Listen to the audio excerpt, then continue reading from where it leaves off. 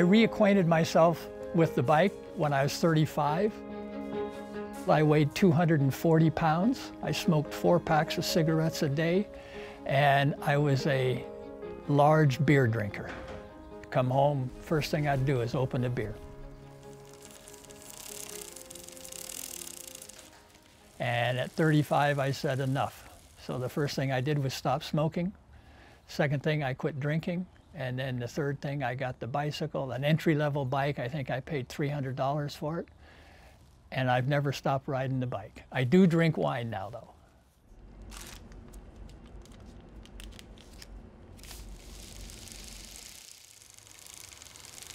I can do this forever.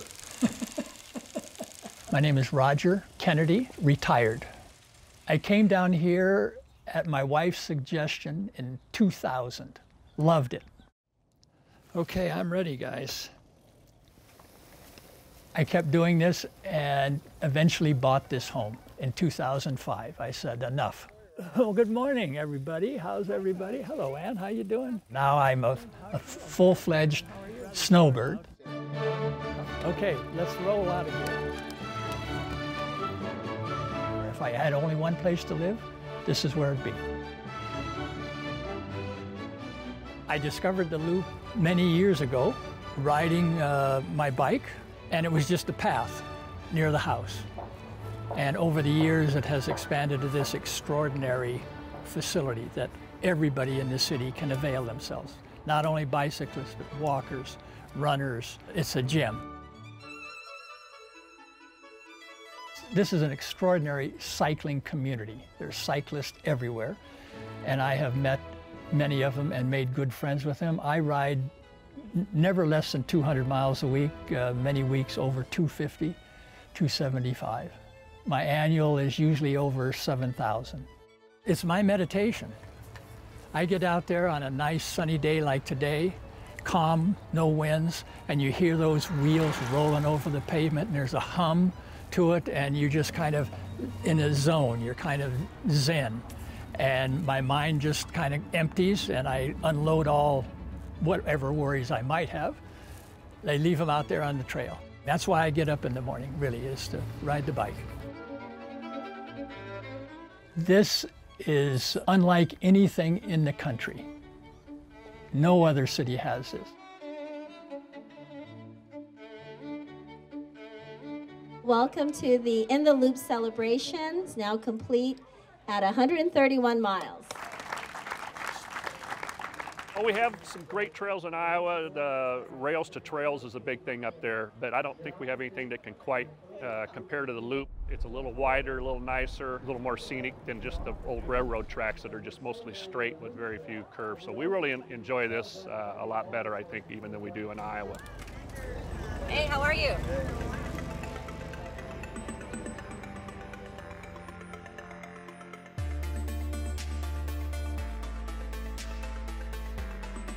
I'm a long-distance hiker, and I've walked 10 long trails in 8 different cities, and I just completed walking the Loop.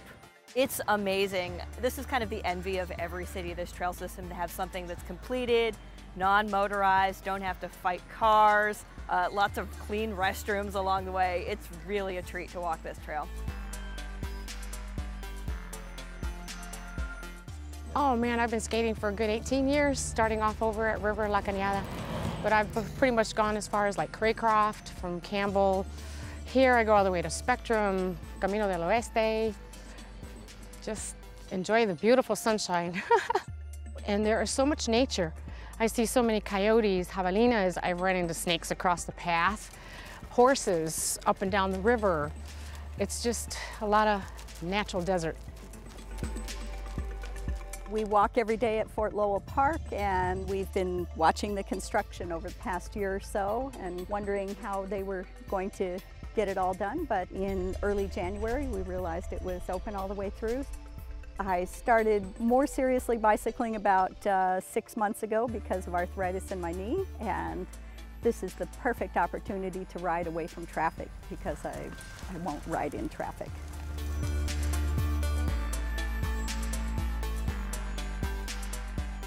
I live at Tangerine and First Avenue.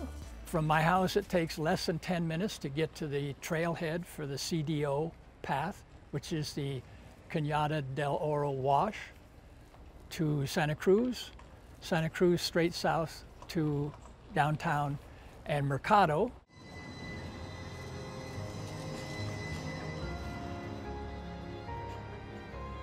Cyclists go there all the time. I mean, on a Saturday or a Sunday, you can't get food there because there's so many people there, but it's a great place to go.